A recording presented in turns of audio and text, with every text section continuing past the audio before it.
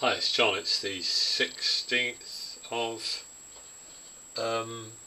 June, and these are a bunch of chicks out here. Look, two lots. There's 8 in this first lot nearby with the white chicken, and then there's 4 with the other chicken out there. And they're just sort of outside. I put them out. They're inside at the moment because we've got trouble with a stoat, which is a bit depressing. It's killed quite a lot of things, but these I'm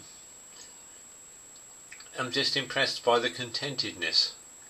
You know, the old adage, sometimes I like just to sit and think, and sometimes I just like to sit. You know, they're just happy there, aren't they? They're very happy just sitting, watching the world go by. And if you think about it, I mean, 21 days for the eggs to hatch.